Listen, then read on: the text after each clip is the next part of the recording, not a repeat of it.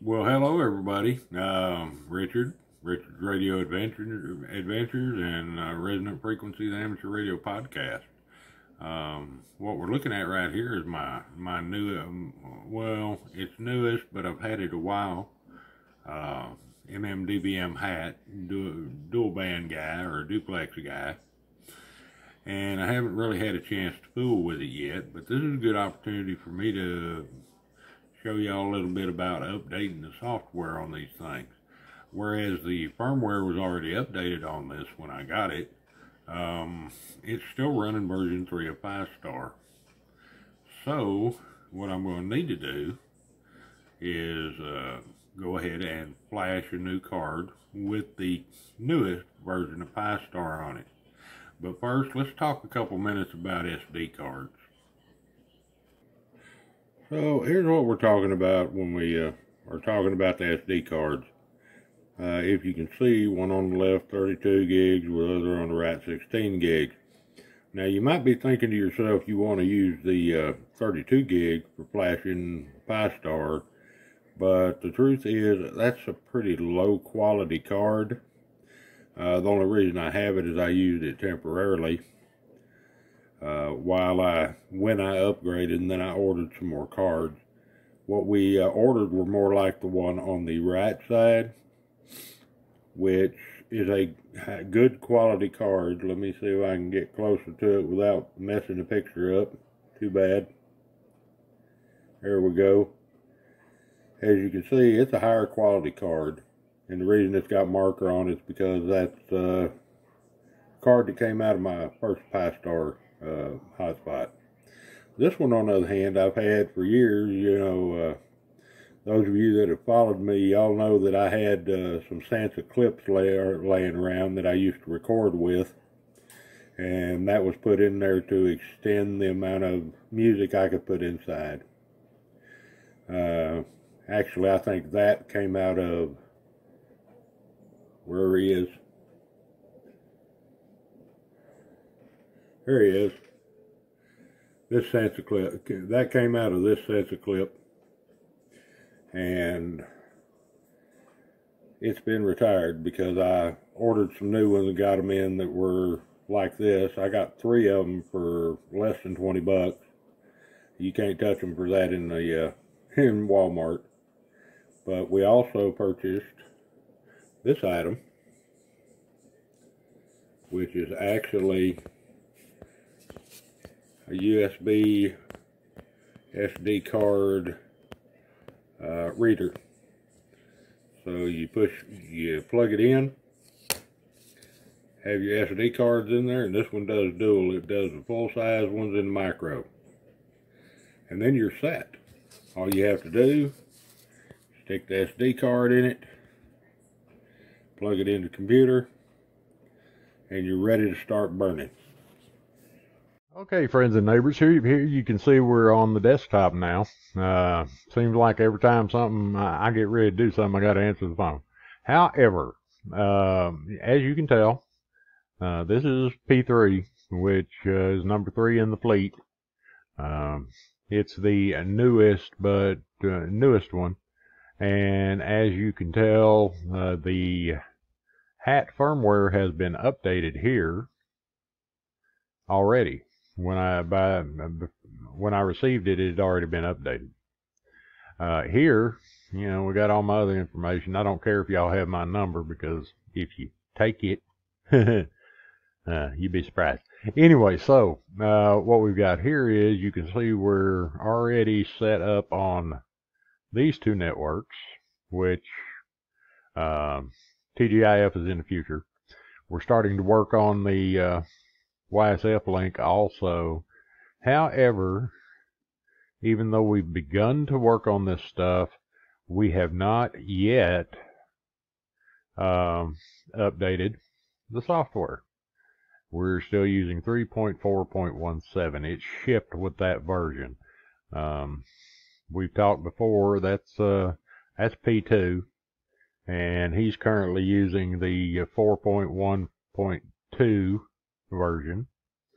I'm finding differences in the kernel versions, though. That's kind of weird, because flashed them off of the same file. However, you see this one here is also 4.1.2. So what we're going to do in this video is we're going to go ahead and bring this one up to 4.1.2, which it's currently still at 3.4.17.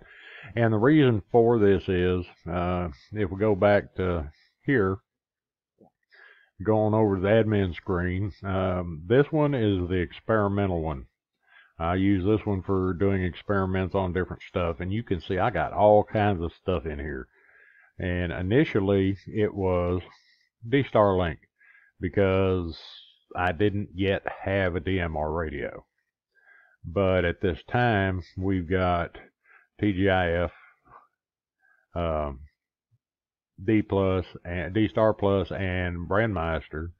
We're currently hooked into the US LHS reflector, which is run by a friend of mine over at Linux and the Ham Shack podcast. He's got a reflector up there. We're testing, doing stuff, and trying to figure out what we're going to do with it, or he's going to do with it. I got plans of my own, but we also have all this other stuff going on. This is the one I use every day, and it's pretty much Brandmeister only at this time, mostly because I do the changes on the other one. However, you ever had any questions about that Brandmeister API? We'll talk about that in a future video. However, this is the one I use every day. So we're going to go back to the one that's the case, which is number 3, and this version number. So the first thing we need to do is go download the software. Now, if you read right down here, it will tell you what version you need for your particular hotspot. If it's running on this hardware, you download these versions.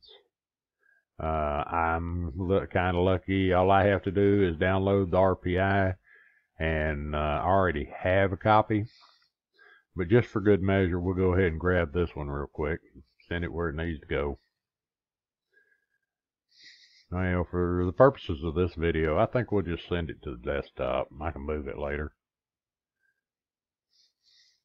if the computer's going to cooperate. Alright, so we sent it on over there, and we're going to, before we go to update this, we're going to go to admin. Well, we're already in admin. We're going to go over to update, and it'll take a second for it to get there. It might take a second to get there. Okay, we're going to go over here to update, which is it's update, and we want to update the system. Now, I try to keep all my systems up to date, whether it's my computers, radios. I just recently did firmware flash on my handheld and that kind of stuff. But I try and keep them up to date. So we're probably not going to get any updates on in this particular case. Plus the fact I've gone to leaving my hotspots on all the time. And it's my understanding that updates do kind of happen by themselves in the middle of the night. So as soon as we're finished running this update, which it's taking its time finishing up, we'll go on to the next step. So for now, for the moment, I guess we will just pause. Okay, so we're now complete with that. Next thing I would do, and this is the way I do it, y'all, you can do it any way you want to, is go over to the backup restore screen and save a copy of the configuration. I will tell you why we're doing that when we get back, when we get to that point. Okay, so we should have it backed up at this point. Let me go ahead and hit it. Oh, there it goes. We're going to go ahead and save it. Yeah, those particular icons are a little bit flaky. You can see I have previous updates for this one already up in there, so we're going to save it. Now, we've saved a copy of that. We've done the update so that all the files and stuff are current. So now what we're going to do is we're going to go ahead and flash a copy of that. Go ahead and flash a copy of Pi-Star onto one of the new SD cards. Okay, so we brought up the window for File Explorer, and we're fixing to insert that reader I showed y'all a little bit ago with a card in it, if it'll go do its thing. And as you can tell, it jumped right on up here. This is actually a Sansa clip I have plugged up right now. And went ahead and opened it, another one anyway. But F, where'd it go? And that's the kind of thing that happens when you have a semi-live show going on. I say semi-live. So we're on the thumb drive that has the SD card in it at this point. So in my case, I've been doing computers since the days of, you know, hard formats and everything else, and we need to format the card. So we're going to format the card, but instead of quick format, I normally use a hard format, which you would turn that off to make that happen. But you should always, I feel you should always format new media before you use it to avoid problems. Unless, of course, you purchase something that has software pre-installed on it and need to hang on to that. So now we formatted the card. We're going to go ahead and close that, and we're going to open a program called Etcher. Etcher is easy enough, and we're running this on a Windows machine at this time. So Etcher is it's partially free. It's one of those things you can do the basic stuff, but you have to buy a license or something to, you know, that kind of thing. It's one of the reasons I went to Linux initially and hope to be back there soon. So it's pretty easy. Once you bring it up, you've got your media in the computer, and you want to flash a file onto that SD card. So either you have the file or you're flashing it directly from the internet. We have the file on our computer, so we're going to click right here. And then it's going to ask us what the target is right after we go ahead and tell it we want version 4 of Pi-Star RPI.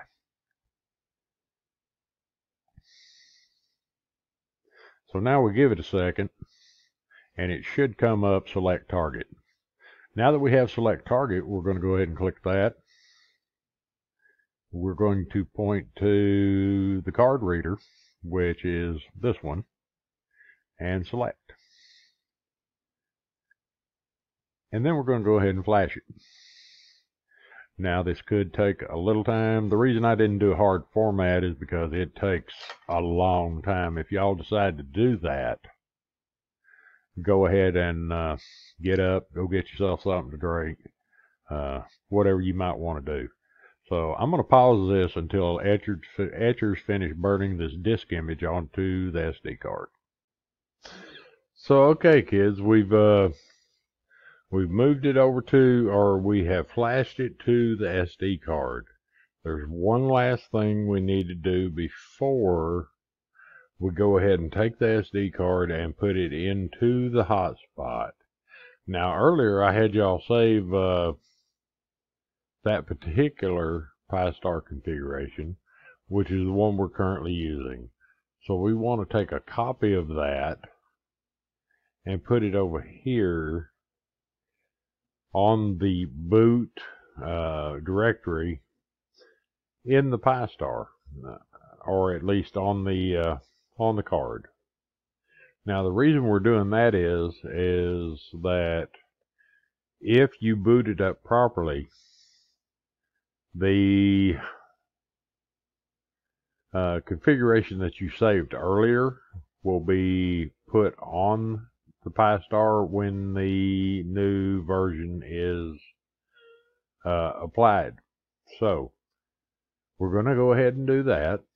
And then we're going to go ahead and close this and close this. And we're going to go ahead and move the card over to the hotspot, and then we're going to reboot it. Now, one thing I need to warn you of is that it's going to take some time for the new copy of the operating system and the configuration file to get in place. So this is another one of those times when you need to go get you something to drink, sit down, watch TV, get you a snack if needed, and we'll be right back.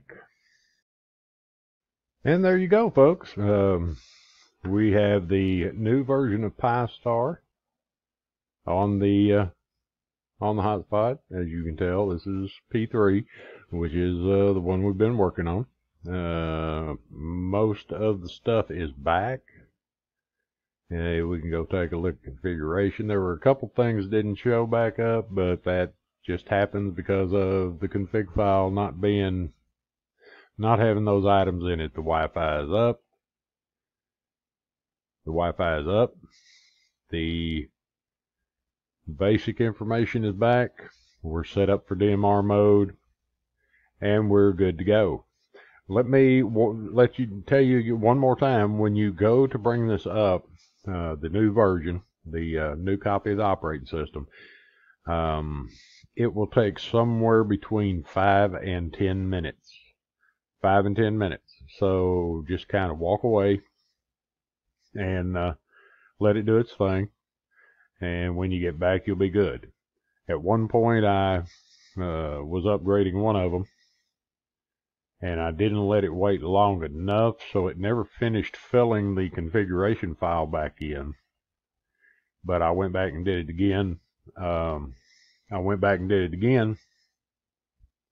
And left it alone until it was finished. I was sure it was finished, and everything was there.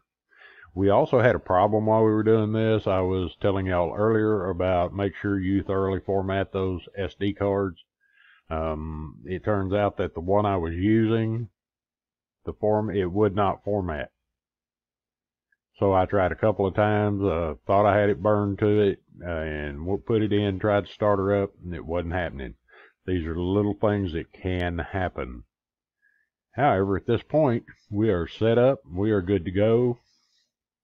We're fixing to start testing and moving a lot of the modifications that were over on P2, the one I use for experimentation, get that moved over. So I hope this helps. We're going to try and get more of these out. I will tell you that there's a little bit of a learning curve on this. I really didn't have to do all this stuff the last time I made videos. So with that, y'all go out and be the best hams you can be, and we'll see y'all next time. Oh yeah, wait for the contact information.